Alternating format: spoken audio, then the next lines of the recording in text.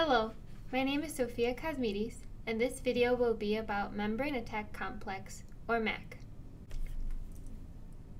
All complement pathways, lectin, classical, and alternative pathways, will generate the membrane attack complex, or MAC, during the latest stages of complement activation.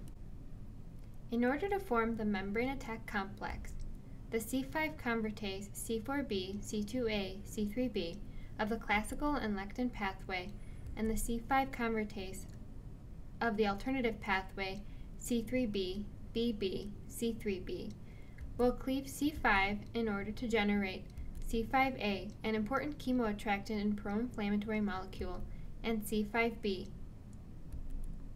which will be recognized by C6 and C7, forming C5b, C6, C7 complex.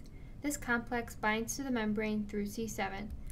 Then C8 binds to the complex and inserts into the cell membrane. Finally, C9 will bind to C8. About 10 to 16 molecules of C9 will start polymerizing on the cell membrane, forming a pore. The complex C5b to C9 is also called membrane attack complex, or MAC. MAC is inserted into the bilayer membrane of pathogens, causing lysis of pathogens, and in certain circumstances, MAC can lyse the host cell, causing damage to the host. Thank you.